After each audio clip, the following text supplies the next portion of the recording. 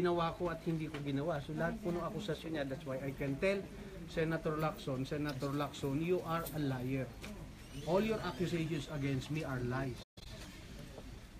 Chief PNP ka dati, you should know better how to handle investigation. Nagsinungaling ka eh. You have to tell us, bakit ka nagsinungaling? If you cannot prove this, at definitely you cannot prove it, kasi sinungalingan eh. Ako yung biktima niya eh, and I know na lahat ng sinabi niya dun sa privilege speech niya against me are lies. So ano ba yung motivation mo, Senator Lacson? To come up with those lies and destroy me? Are you trying to cover up sa anak mo? And I challenge you again, bakit hindi ka nag-disclose prior to participating in this investigation?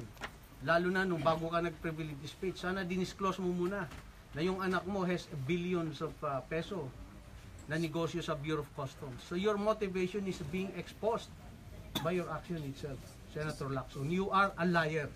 Sir, are you hoping na susulong yung ethics complaint against Senator Lacson? Yeah, I have. Hindi ba sir may immunity ang mga senador? Yeah, but the immunity does not guarantee them that they can, does not allow them that they can lie and they can go over the rights of innocent people like me. Guarantee din yun sa ating constitution. Bakit pinapayagan ba yun ng immunity nila? Eh di burahin na lang natin yung Bill of Rights.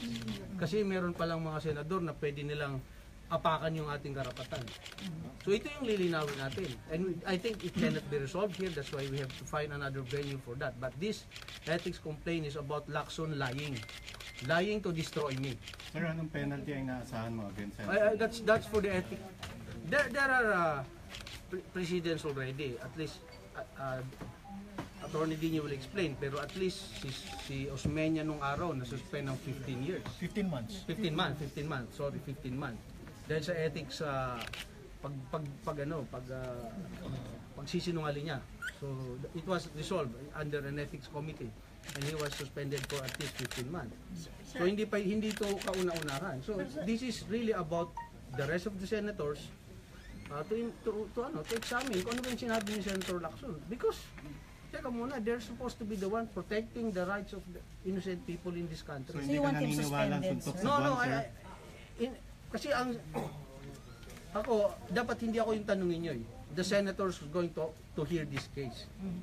Because you all have heard him.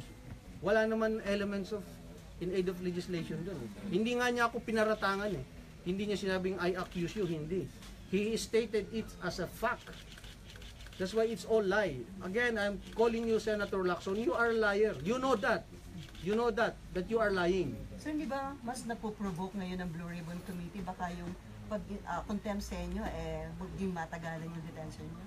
It doesn't matter to me how long it will take to resolve these issues. I volunteered to be in jail so that once and for all this will be resolved.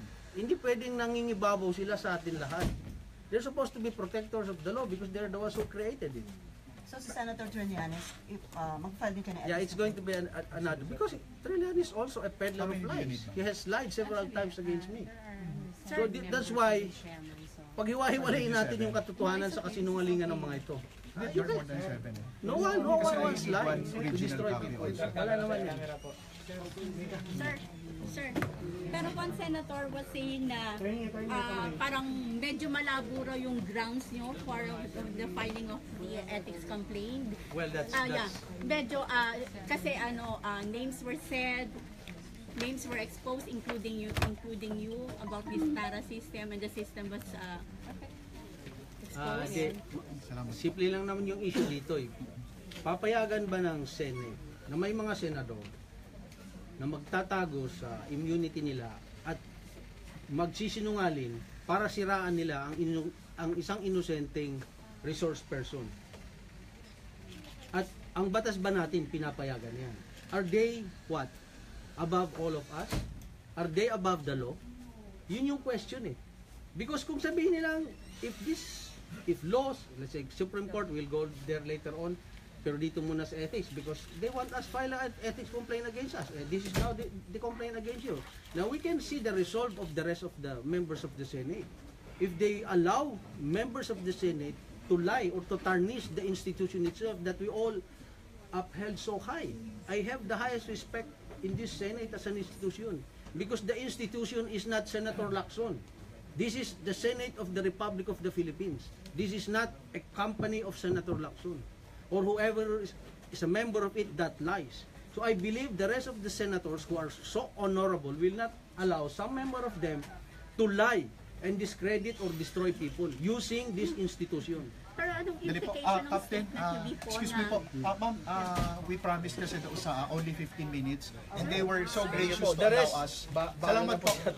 Salamat po. Thank you po, ma'am. Sorry.